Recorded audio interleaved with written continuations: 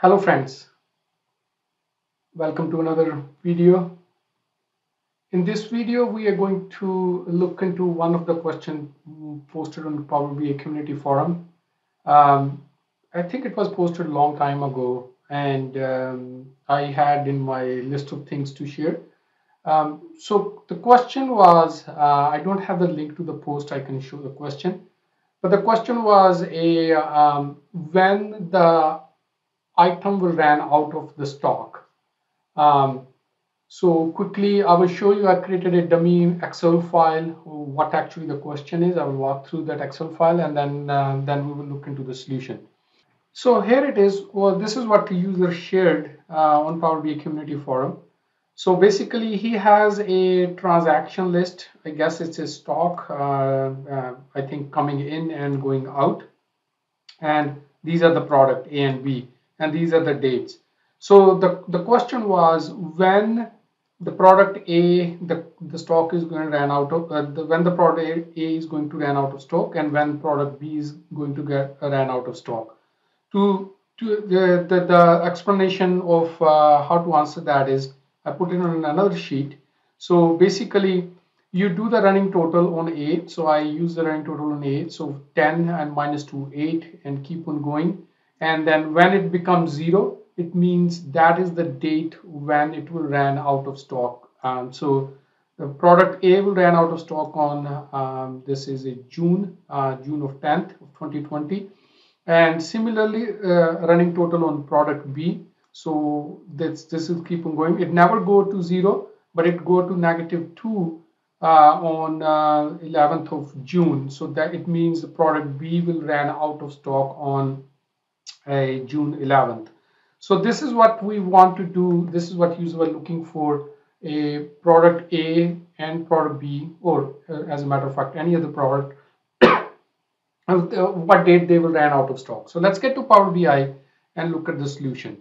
So here I am in Power BI, and a similar thing. So we have a date and then the quantity which I showed you, and simply we have from the data model perspective. So we have a transaction date, and I think this is the future transaction date. That's why he wanted to know when he will run out of stock. And then we have a date dimension, simple, and then the product linking to our fact table. So the first thing is what we need to do is, as we saw in an Excel sheet, we need to have a running total.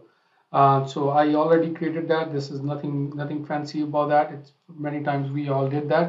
So again, a sum of the quantity, and then we are getting the running. It should be date here as well, but that's imperial.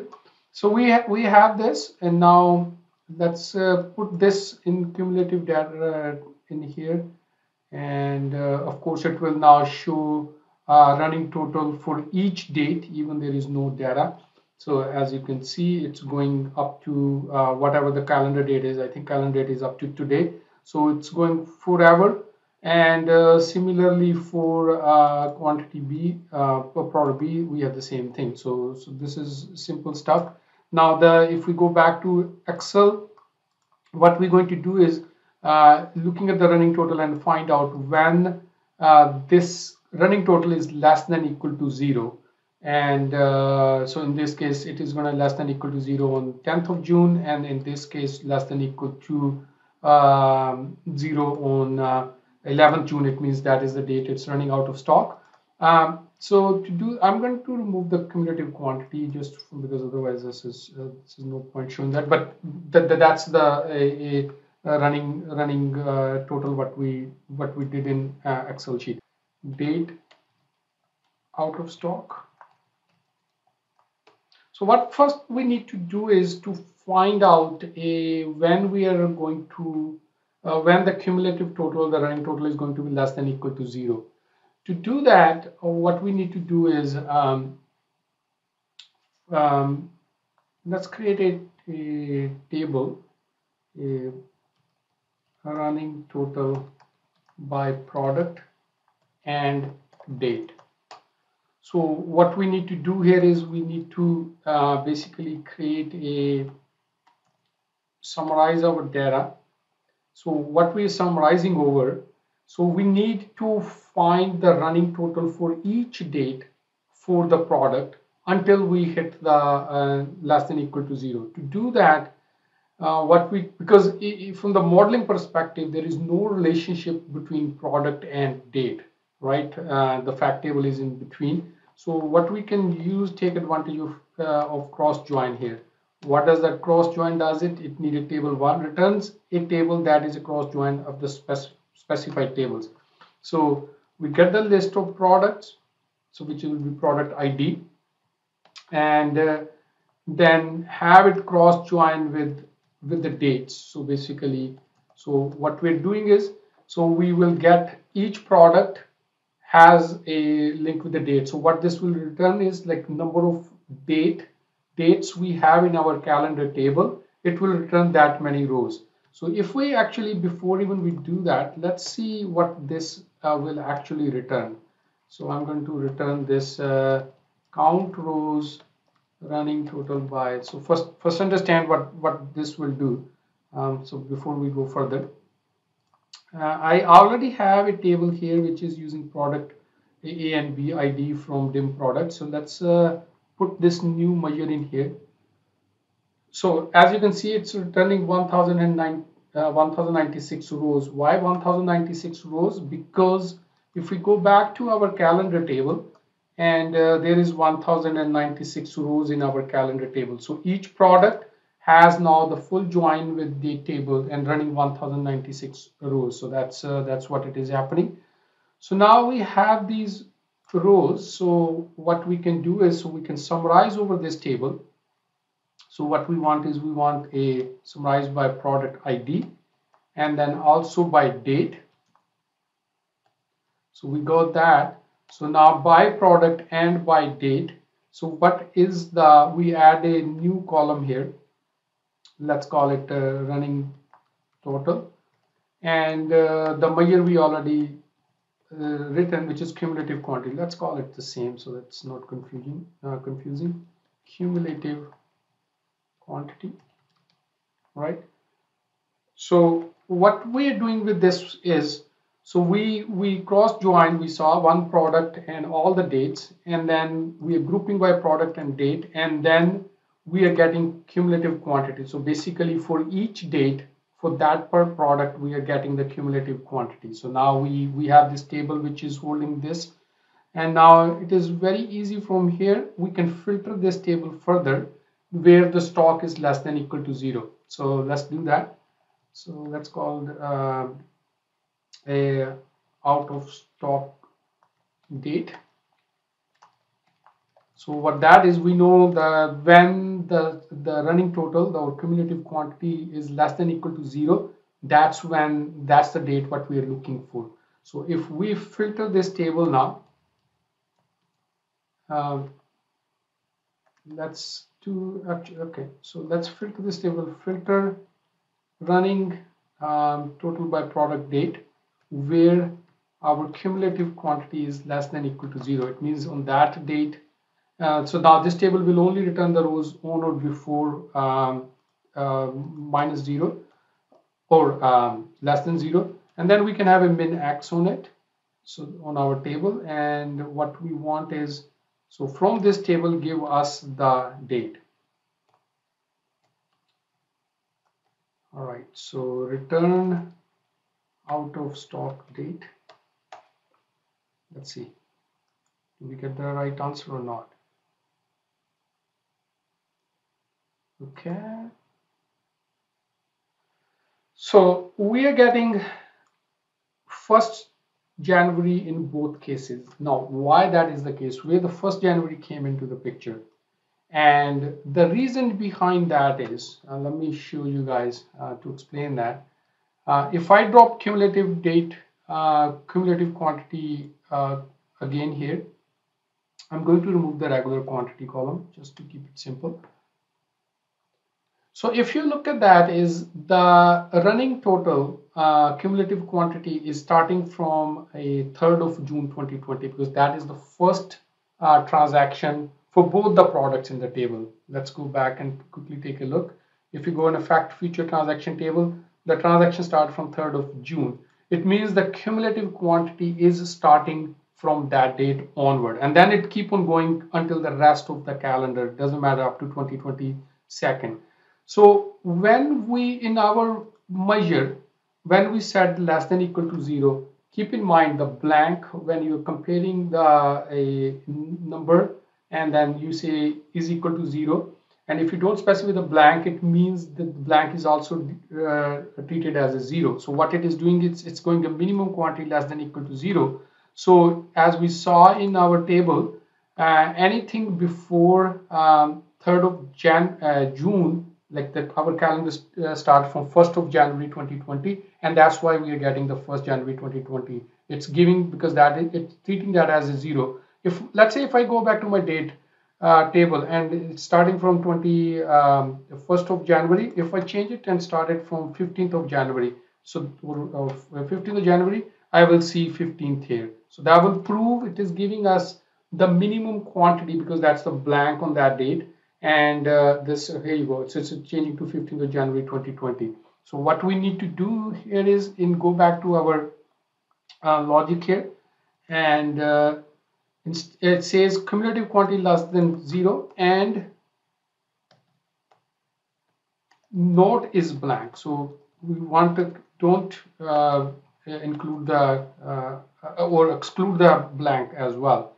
So now if we run,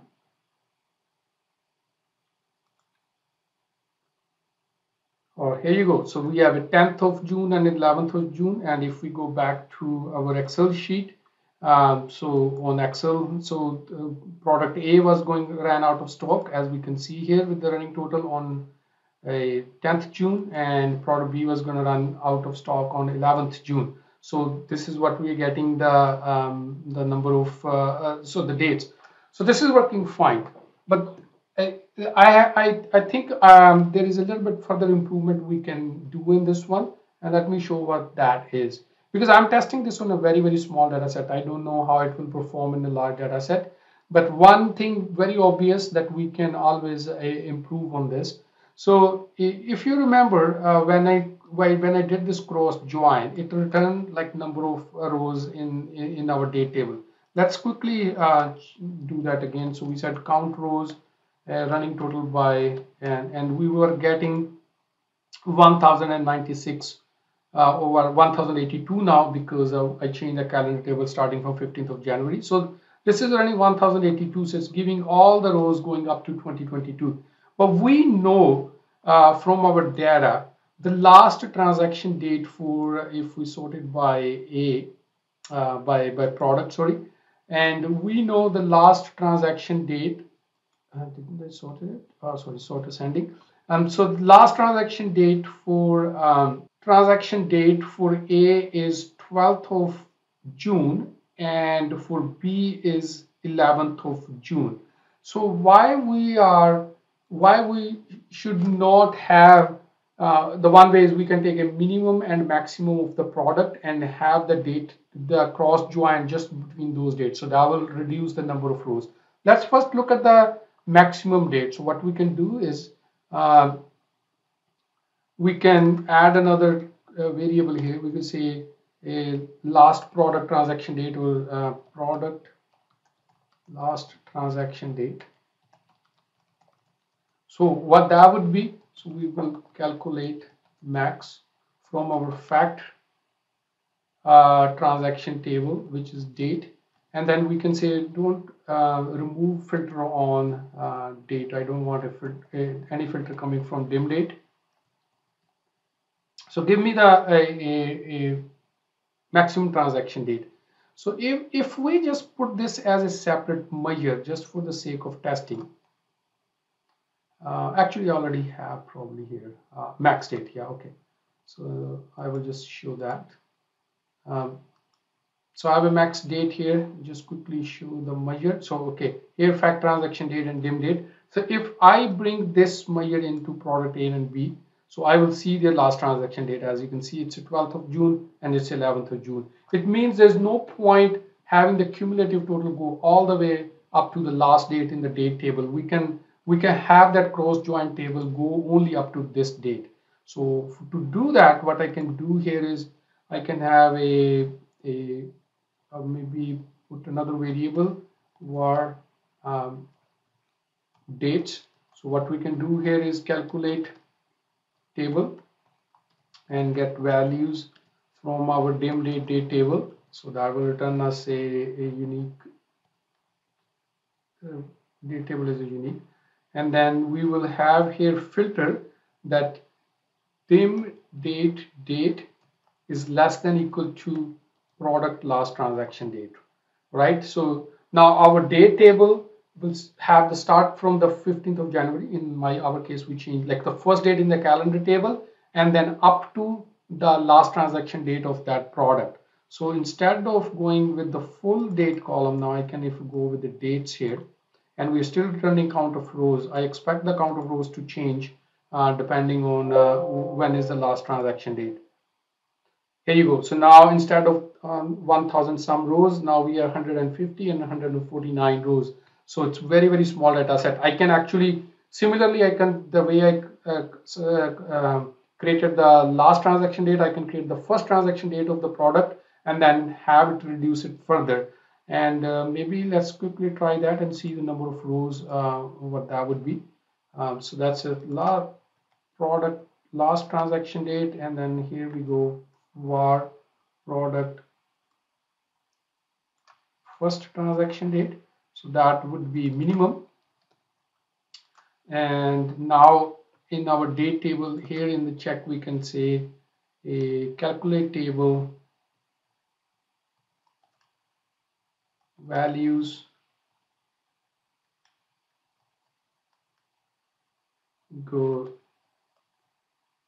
dim date is greater than equal to product first transaction date. So it's when the first transaction happened and the last, because the cumulative total is between that particular date range we are interested in. Rest is not important. So now we have only 10 rows for A and 9 rows for B based on the first and last transaction date. And now if we go back to our this out of stock, return out of stock date column variable, the result will be the same, but we removed so 10th of June and 11th of June, if this is what it was. Let's go back to Excel. 10th of June and 11th of June. So we removed the data by filtering our date table within the first and the last transaction date of the product. So our this cross join table now return a very small number of rows which are relevant to do this calculation, and then we are filtering that further and getting the minimum values. So I think that reducing the result did not change whether I use the full date table or use the smaller date table filtering by first and last, between first and last transaction date. But I think in a large data set it will have a big performance impact. And I guess in this particular video we've seen few things like cross join, how that is helpful. And also, we created a table with the cross join, iterate over that, and to get the minimum value. Let me know what you guys think about it. This question has been asked quite a lot of time on Power BI community. I hope this will answer some of those posts. And until next video, have a good day. This is Sunday, and this video will come out on Monday. I'm going to have some rest now. Enjoy the rest of your weekend. Do subscribe my channel. Thanks for watching. Bye for now. Thank you. Thank you.